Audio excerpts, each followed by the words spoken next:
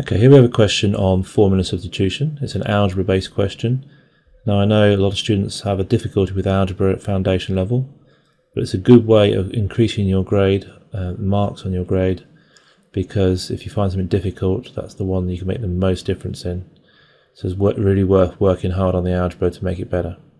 Obviously, you should be trying to have a go at this question before I go through it, so do pause the video if you haven't done it already.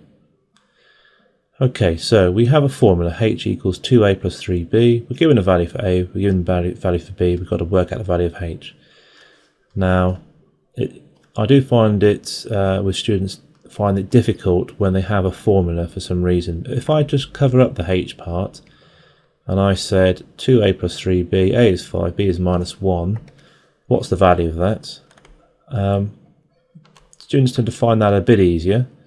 So a, if you imagine a to be a box that we can put numbers into, so we've got two lots of a box with a written on it.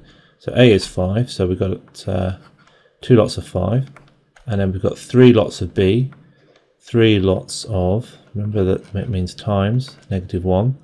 So two lots of 5 is 10, three lots of -1 is -3, and 10 added to -3 gives us 7. It's just like taking away 3. So the value of that expression is 7.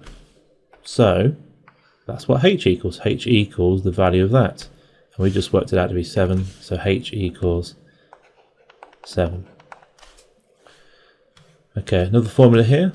P equals 3h squared. Now this is testing you know how to do the order of things. We've not got a calculator to help us. So we've got to be careful how we do things here. H is minus 4. Also testing that you can multiply negative numbers. Again, I'm going to cover up the p because that's what we're trying to work out, just so that doesn't confuse you. 3 lots of h squared, so 3 times h squared, and h squared is h times h. If we write it out like that, we shouldn't make a mistake. Now the most common mistake here is students will work out 3 times minus 4 and then they'll do the squaring, which is wrong because we must do the powers. There's like an invisible bracket here. BidMaths, BobMaths tells us that we must do powers or indices before we do multiplying. So this power has to be done first. And if we write it out as 3 times h squared, h times h, that will help us to remember that. So 3 times minus 4 times minus 4. Now, it doesn't matter what order you do this. In fact, what I would do is I would ignore the negatives completely and just do the numbers. So we've got 3 times 4 is 12, times by 4 is 48. And the rule for when you're doing lots of multiplications, including negatives, is if we count up the negatives, there's 2 of them. If there's an even number of negatives, the answer is positive, so we just leave it as 48. If there was an odd number of negatives, say there was 3 negatives, then the answer would be negative. Or if there's 1 negative, the answer would be negative. But because there's an even number, they cancel out, and that gives us a positive answer.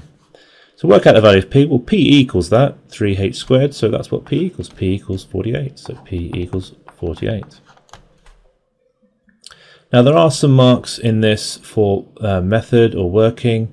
So if you're showing that you know how to times that 2a means times 2 times 5, and 3b means 3 times minus 1. If they see that, or if they see a 10 and a minus 3, then you would get one of the 2 marks. If you then made a mistake and did 10 plus minus 3 and you thought that was, I don't know, minus 13 or something, then you would get 1 method mark. But if you just wrote the wrong answer, you get nothing. It's very important you show all your working on GCSE questions that are worth 2 or more marks.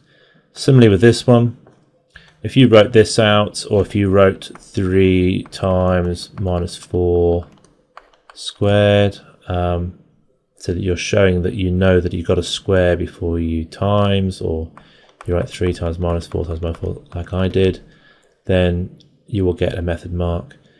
If you mess up by putting minus 48, then you will get 1 out of 2. Okay, so 4 marks there for algebra. Very important you work on your algebra skills to make them better.